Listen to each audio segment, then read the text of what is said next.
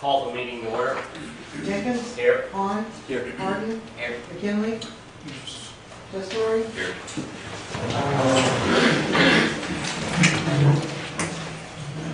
I pledge allegiance to the flag of the United States of America and to the republic for which it stands, one nation, under God, indivisible, with liberty and justice for all.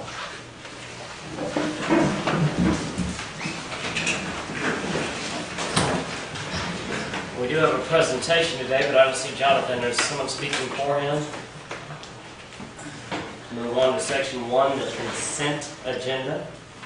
I make a motion to approve the consent agenda. Call it. Jenkins? Yes. Vaughn? Yes. Harden? Yes. McKinley? Yes. Testori? Yes. Motion carried. There being no unfinished business, we move to section 3, new business.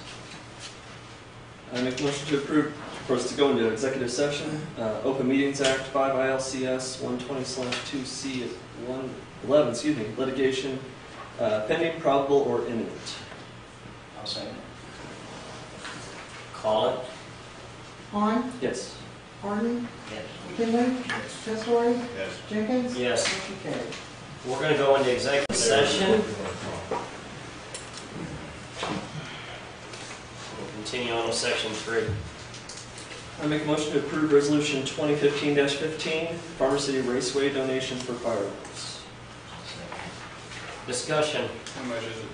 2,000, or is it 2,500? 2,000. Historically, we've been giving 2,000, and also at 8:30 they open the gates up so local people can get in free to watch the fireworks. Where do we take the money out? It'll come out of the administrative lines, public relations. This is something you budgeted for, right? Yes. How much of the total bill is the 2,000? Are we putting it all or just a little bit? We don't put it all, I don't know what the total bill is. Is there a number in somebody's head out there? 6,000 was fireworks cost. 6,000 is the total.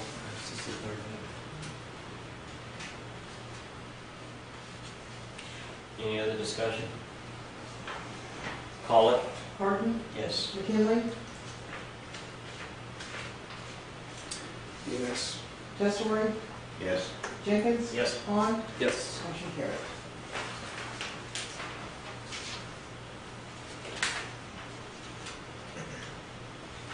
I make a motion to approve resolution 2015-16, 2015 MFT for maintenance of streets and highways by municipality under the Illinois Highway Code. Discussion. Just today at 2 o'clock, we had our bid letting.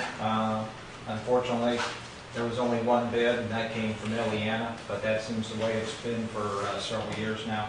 It came in at $37,945.50, and that's about $3,500 less than what the engineer's estimate was. Obviously, the funds are available in the MFT. This is for the summer oil and chip program and spray patch. What are we going to do? What streets are we going to do? I haven't seen the map, Willard. Fred and the engineer from Farnsworth go around, they measure, they look at the shoulders and that, so I can't tell you what specific streets are being oiled and chipped. And it's subject to change up until they get here. Just keep the quantities the same. But Ileana's the one person that bid on that? Yes. Always, or just this time? Now, there's been, before in past years, there's been multiple bidders. Ileana just seems to always come in with the winning bid.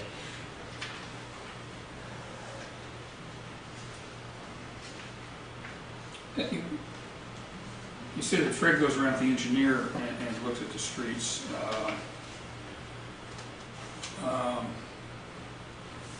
Is there any time we might not do this because we don't need to? Do we know? I would say that each year you need to do some oil and chip work, because that's basically what the roads are made out of anyway. So every year you do it, you're building a better street. You keep putting on and on, we never take off Right, and start over. right. Which, when we did Plum Street, if I had to vote on that again, I wouldn't vote on it because that looks like crap. was the wrong thing to do that street at the time.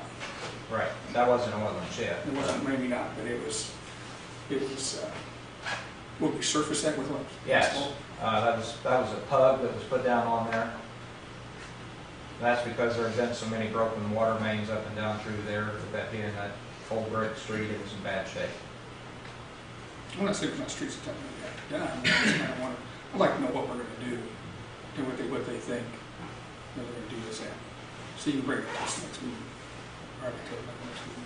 But yeah, I can get you a copy of that. Just keep in mind, like I said, it is subject to change though. Call it. McKinley, Yes. Tessroy, Yes. Jenkins, Yes. Vaughn, Yes. Harden, Yes. motion carried. I'll make a motion to approve ordinance 951, the cable franchise agreement. I'll second. Any discussion? This is for their 3% franchise fees that the city should be collecting that we're not. I can't tell you what type of revenue that this will generate because they haven't given us a list of how many customers they have. It's only for their basic services. You can look and it'll tell you that every time somebody writes a bad check, you don't get 3% of any service charges from that. The boxes, all those add-ons that cable TV is well known for, you don't get 3% of that, it's just 3% of the basic services to any of the residences here in town. So it is something that we need to be. The ICC says that we can be getting this fee and we need to be getting it. We've never done this before. No, we haven't got the 3% for several years. So this is not a renewal. Excuse me? This is not a renewal. No, this is not a renewal. And 3% is the average from, if you go around to the communities that's serviced by MediaCom, 3% is what I they thought this average. came up before. Yeah, what are we never- getting service fees from? Excuse me? Is there something else we're getting service fees from then? Because haven't we voted on something like this? Yeah, we never did this. Hmm. We wrote a contract, Josh sent it out, sent it to Jacksonville, from Jacksonville it went to New York, and we never got it back. They never returned it to us. I remember discussing this last year. Oh, okay. So we've been in the process of trying to collect it, but, Now we need to get it done. okay. I agree. Well, I got a question. Are our rates currently 3% lower than everybody else's? Or is this going to drive up the rates for the people in Farmer City? This will have no effect on the rates. The ICC says that every municipality can get a 3% franchise fee. So MediaCom knows that in every community that they serve. So it's already built into the bill? I would assume so, Scott. So it's not supposed to affect the rates. So I was looking at my bill, 3% of my yearly bill is a big chunk. I mean, it's a dinner at least. But you can't look, but there again, it's not on the total bill. You're looking at your total bill. Right. And this 3% that they're going to grant you is not for everything that appears on your bill. Does Frontier service our community too? For cable, Yes. I believe so. So we're getting this from Frontier also? Because it just says MediaCom in here. No, the city entered into a franchise agreement with whoever the predecessor of MediaCom was when cable started. So This this goes is not an back 30 exclusive. years. This is Okay. not an exclusive contract by any means. We don't have an exclusive contract. Others can come in, provide cable. I'd like to see some figures from somebody else. As to what I they're think generating, or, Yeah, as far as MediaCom's prices, see if we can get some other prices from somebody else. Because they raise theirs every little bit. Seems like whenever they want to. I don't think that's, I don't know if you I can. don't think, that's not a bearing on, because they're coming in here, they're coming here to do business, and if we grant them to do business and they're here and everything, you know, we have the right to charge the fee and everything, I guess that's what it is. You've got the choice. At one time, you didn't have a choice. When cable initially came to town, you never had a choice to do anything. But take what they had. Every time you charge a bigger company a fee, they're going to pass it down. Well, They're not going to pay this happily and not pass it. But you're looking, I just did the quick math, it's about $7 to $15 per customer. per year, Right. per year. If it's something that they anticipate, they're already charging you. They're just not paying the city for it. Okay. So, Yeah, it's true. Yeah, we're not the only community. I'm sure, I'm wondering if we can go after Frontier for the same fee, and if this is going to prevent other companies from coming in to provide services. I mean, right now, this is almost the only dog in town. But don't we get utility off of Mediacom, or not Mediacom, but, Frontier, Frontier. no. What do I want to say? Verizon. Well, Frontier, Verizon, We get Dish, tel- we get Dish tel- Direct. We don't get utility. No, Okay. no. Not on satellite providers. Online providers we do. Right. I mean, they're sharing our utilities, you know, they're on our poles. So So we should go after Frontier for the 3% also. I don't know that you can. I can check into it. I don't believe you can. They're a line provider, right? They're a telephone Yeah, I provider. think They provide cable services. Right. I don't know if they're providing cable services in Farm City. I'm just trying to keep this across the board. 'Cause if Mediacom's going to pay it, wouldn't they want the other competitors to pay it also? I would say if Comcast was in town, then Comcast would be paying it as well, so.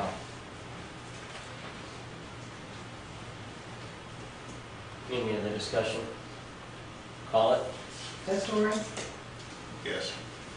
Jenkins, Yes. Horn, yes. Gordon, Yes. McKinley, Yes. motion carried.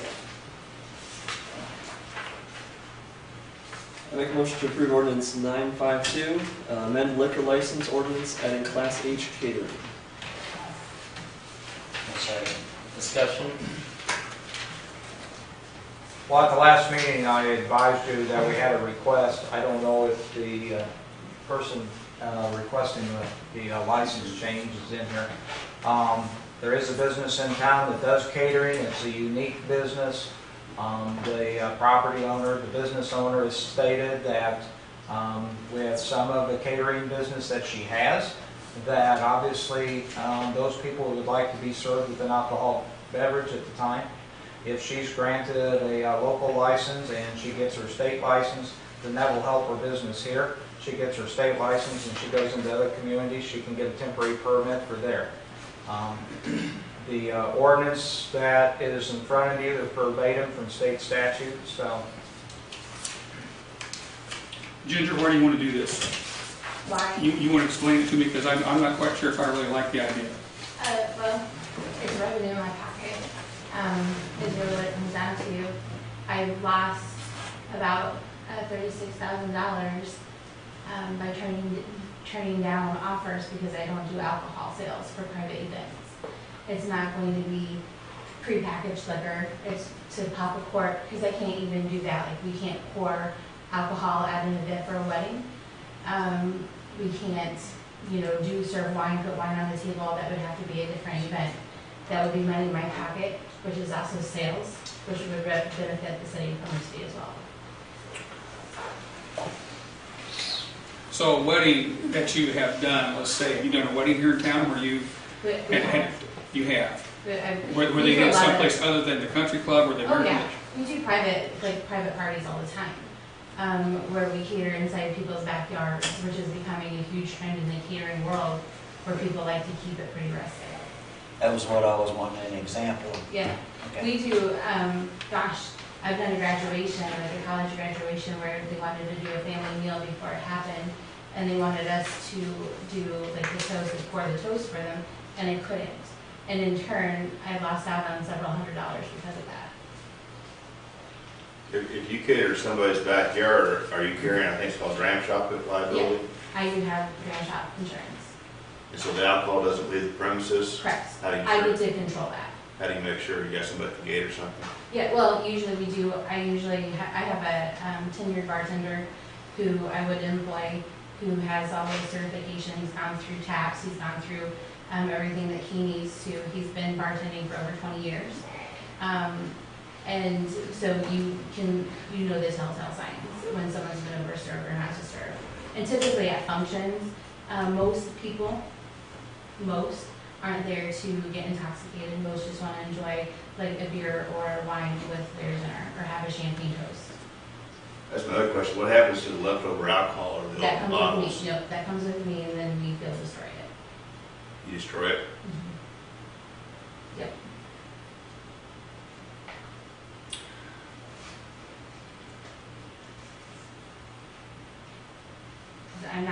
I'm not interested in doing like where people could come in and buy alcohol, you know, when Yeah. you serve lunches or whatever. That's not my thing. We have several other establishments in town that people can do that with. My goal is just to be able to enhance the party goers and to be able to provide a service that would complete and round out our catering business. I'm trying to imagine where you might have a conflict with the bars or the clubs. There isn't any. Randy, is there one? Do you see one? Do I see a conflict? Yes. No, I just, the only thing I can say is if you get a state license, that's not like a driver's license where you can take that license and go on the road with it. Actually, Yeah, I talked My to state Liquor, license I talked allows to you Liquor to go Commission, and they all said if she had a over. local and a state, that she could serve in any city with just a permit, If they provide one, if they give her the permit, yeah. yeah, if they provide one. Right now, if you went out in the county, there is no permit. And does the county issue that permit, or does the state? Does the city, They would have to, they would have to go to the county and see if they can create something. the- The county has their own liquor ordinances, so they would have to. Not only this county, I suspect about every county. wouldn't the permit come from the city that she's serving in, Mhm. not the county? It depends, so it If depends. the city, if she wanted to go to Leroy and have something over there, they would issue her permit, if they had that on their books to do that. If they don't, and she wants to go into the county, go to the country house, there's somebody out there, then she'd have to go to the county and ask for that, and if the county has that, or they'd have to create it if they don't. The county doesn't have it. I guess I'm asking, when somebody has you come in and cater, and they want you to pour the toast, I'm a little bit, why wouldn't they pour the toast? Why wouldn't they buy They the don't, they don't want to be bothered with having to serve multiple guests and go through and pour at each table. Well, if you're doing a backyard event though, can't people buy their own alcohol and bring it in and pour it themselves? They can, but a Or lot they're of counting on times, your dram shop insurance to cover them? probably a little bit of both, but they can pour it themselves if it's in a privately held establishment. However, a lot of times they don't want to have to deal with service themselves. They don't want to have to go ahead and hire, and if they hired me as a caterer, that would be a complete package. And so they wouldn't have to worry about trying to find somebody to be responsible for themselves, because that would fall under my jurisdiction. But we can go back to the underage drinking into this thing too. You said you got a bartender. Well, the bartenders, they're fixed. They're chips. You get a list of the people, and there's chips that you give them, or you give them tickets, or you're not going to be able to negate that 100% because you know kids, and they'll find a way if they want to. But what it comes down to is that the majority will be responsible, and if I'm the one who pours, if I'm the one who goes through and fills the cups at a wedding and fills the cups for the alcohol, I can guarantee it's going to be a 5-ounce pour instead of an over pour, which they might do on their own.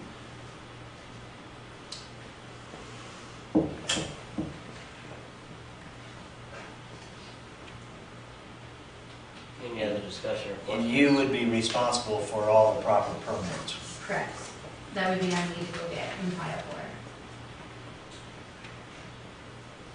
Does any problems come back on the Farm City license portion of this? It should not, because the pharmacy portion of this would only be for what I would serve to new private parties if we're not at like the VFW or the Legion or at the country club where they would pour themselves. Do we have a liquor commissioner that keeps track of this stuff? Yes. Mayor, Right there.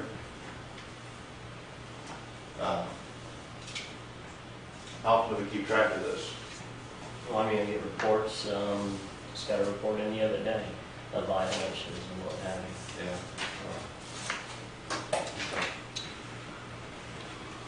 Any other questions? Paul? Jennifer, Jenkins, Yes. Han, Yes. Harden, Yes. McKinley, No. Jeff Story, Yes. motion carries. Moves us to section 4, other items. City manager's report. It was anticipated that today that the work would start up on North Plum Street. I know I reported this to you several times. Some of the construction equipment has showed up. Unfortunately, with the rain and all the water standing up there, they didn't start today. City guys have got their materials in. They're going to put catch basins on the north side. If you go up there and look, the north side of the railroad tracks looks like a lake. So it's anticipated to get that water up to 150. Make it go away, and then we'll have a new road surface. If you've been out around Casey's, you see how fast that building's going. Just today that they had called with requesting the new liquor license change at the city clerk, and also the electric guys have been out there working on the primary feeder line going out there. Casey's is putting in a lot of that underground. You see that there's a new pole out in front of Wingers. That's the demarcation line. Water Department has reported that that emergency generator that we had discussed before, I think we discussed that in several meetings, including the budget meeting. That thing has been fixed. Calvin said that it'll now start up on its own and they can shut her down. That's the one at the water plant, so if we have a power outage, whether the lines are down or whatever, we will be able to pump water. At the last meeting, there was a question raised about the city employees taking an hour's lunch. In your package, you did see the policy that took effect starting today about the city employees taking a half-hour lunch. So their hours have been set from 7 to 12. From 12 to 12:30, they'll take a half-hour non-paid lunch and work from 12:30 to 3:30. In doing so, I called around, and the city clerk assisted. We called around to several communities. 5 to 7 communities were called. They all take a half-hour non-paid lunch. So, just to let you know. Any questions to the city manager and his report?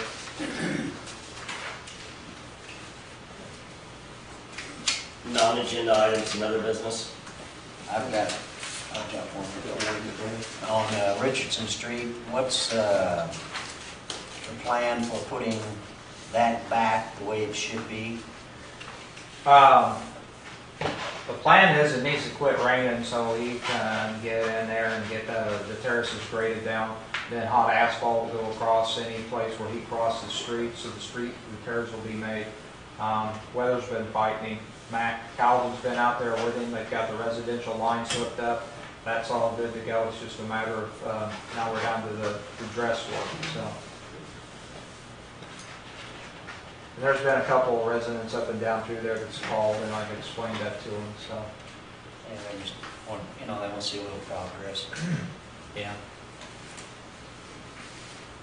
Other agenda, non-agenda items? Yeah, sure.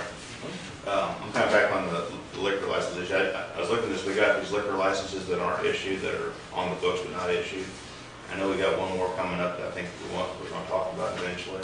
I kind of like to see these other liquor licenses go away. And it's obvious we're making the license as we need them to suit the person they're for. So I don't see a reason to have brass rings hanging around for people to grab. See what I'm saying? Well, you're limited to, I think there's only 2 that's out there, well, besides a restaurant, then you have 2 others that are available. Correct. Are you saying you want them to go away now? Well, I don't know. What 2 do you say are available? Excuse me? What 2 are available? The A1, according to the book. I don't see that, Larry. I don't see if you have that, that's available. Those licenses are gone in that ACE classification. Whether it's an A or an A1, there's 2 of them out and there's 2 of them gone.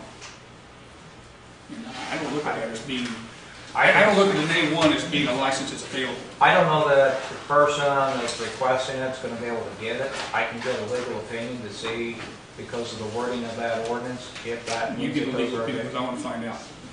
That does not available. happen. Originally, when this was done, when I was the mayor, we got rid of a lot of licenses because there's musties out here. They were hanging out there, and every time somebody dropped one, boom, the next meeting it got dissolved, because you don't need to have all the liquor stores in town that we had at one time. nobody's gonna make any money from keeping that. Well, So and it's not that's- fair. that's- Just because- That's what I've been looking at this, at the census pages for Farmer City and the Illinois Liquor Commission license. We've got 8 active licenses, and if you look at people that are over 18 in our town, there's 193 people per bar, provided everybody drinks.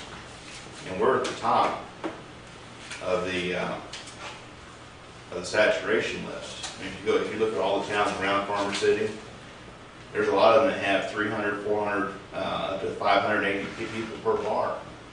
So I can see where they can support maybe another liquor license, but places like DeWitt, they got 150 people for one bar, and I think they might even have 2 bars, I'm not sure on that. But I'm just saying, our market's saturated, is what I'm getting at.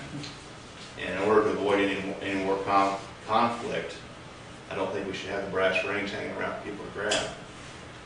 Since we can make them anyhow, and if somebody comes in and wants liquor license, don't we just don't we make it up? You can. Not facetiously make it up. I mean, we make the license as it's needed for their situation. You can. Yeah. Because if it's out there and they come and apply for it, you gotta give it to them. Yeah, I mean, if it's there, you've got to come up with a reason not to give it to them. If it's not there, then we've got to come up with a reason to give it to them, which puts it in a different light. So if the A1 is not available, which we don't know for sure, the only thing that's left is the one license available for a restaurant. The restaurant has shown interest in that, so are we going to do away with that, or are we going to The look restaurant at has it? showed interest in it. Yes?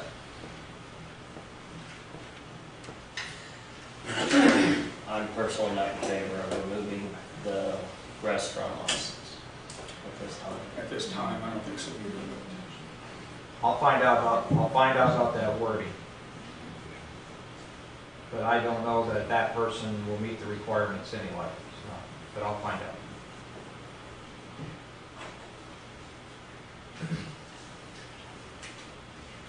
Other non-agenda items? So, No, that's Sandy Mac, that's. Sir? No. No, we have 2 public comments this evening. The first one to return their paper in was Jill. You have the floor, ma'am. Okay, thank you. I wanted to recap the Heritage Days that we had last weekend. I just wanted to thank you all for appropriating the funding for the Heritage Days of 15. We are very appreciative. We look for outside sources, different businesses throughout the county and the area, and we always try to be as frugal as we can. With everything costing a lot more every year, it seems like, we try to do it as cheaply as possible. Our 2015 estimated attendance was at least 3,000 for the 3 days. The carnival we brought in was CDAC out of Peoria. We had $1,950 in advance sale tickets, which they were discounted. And then there was 13 concessions, 3 food trailers, and the rest were gaming. This is the first time in 3 years that we've had the carnival downtown that we actually got an accounting of what the actual gross revenues were. So we were really encouraged with that. In this fair, quote unquote, industry, you just have to trust them. It's cash only business. What they tell you is what they say. So I think Lance, you can, yeah. Let's see. In my opinion, we've had the best carnival ever. They were clean. They were very respectful to the town. This is the furthest south that they've traveled. The weekend before, they were in Bloomington at Eastland Mall. So they were a little on edge also because they really didn't know, other than a couple trips here looking at the town and the fairgrounds where they were housed and all that, what they would come up against.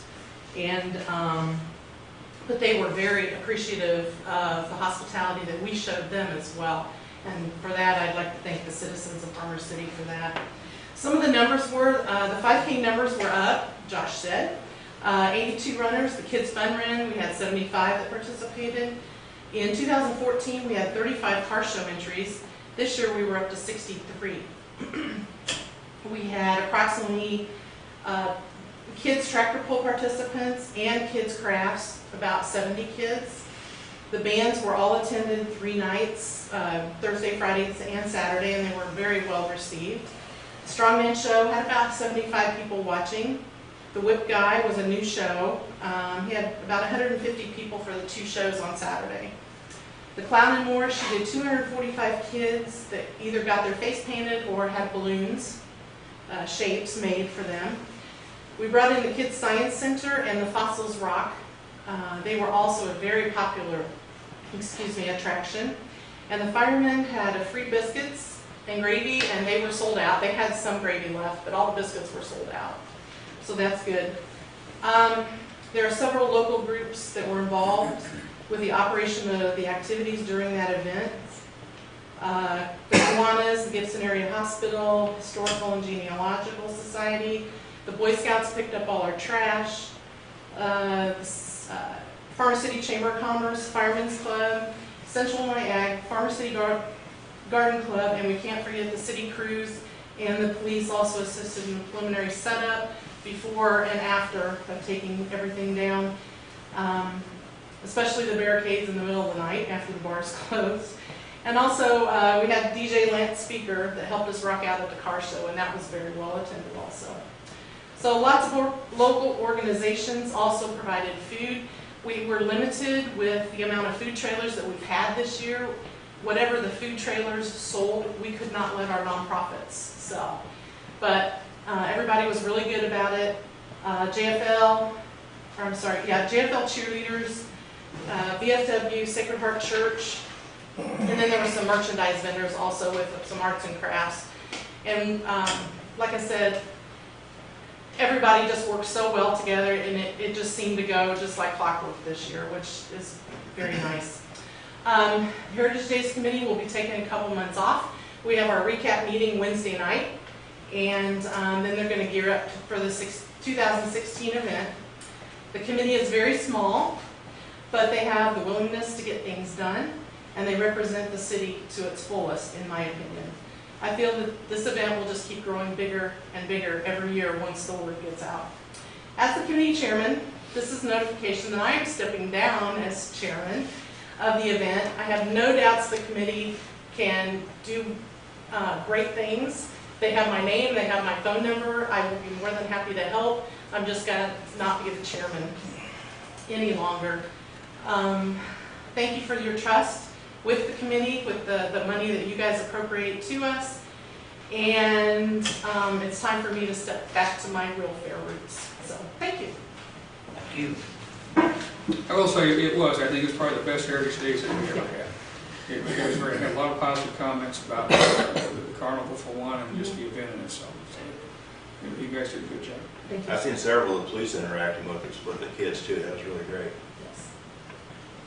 Jill, thank you for your hard work. Thank you. And not just our own observations, but many families came up during the event and just expressed just absolute love for the carnival, and even a request that they come back, that it be this group that came back again. So Yeah. thank you. We're trying. The next speaker is Randy. Sir, you have the floor. May I approach? Yes, sir. Randy Perry's my name, Diamond Tap, that's my game. Had it for 13 years. I know about everybody here. I've been in this town for forever. Probably the worst environment that I've been going through is probably the last couple of years for tavern business. I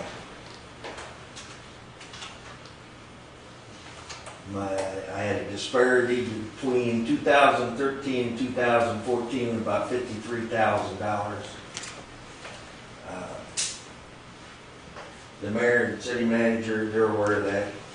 I had a meeting with them one at a time. At the time they asked me what could they do to help. Tonight they're showing. Put out more liquor license. How much worse can it get? I don't know. Depends on how many more liquor licenses we hand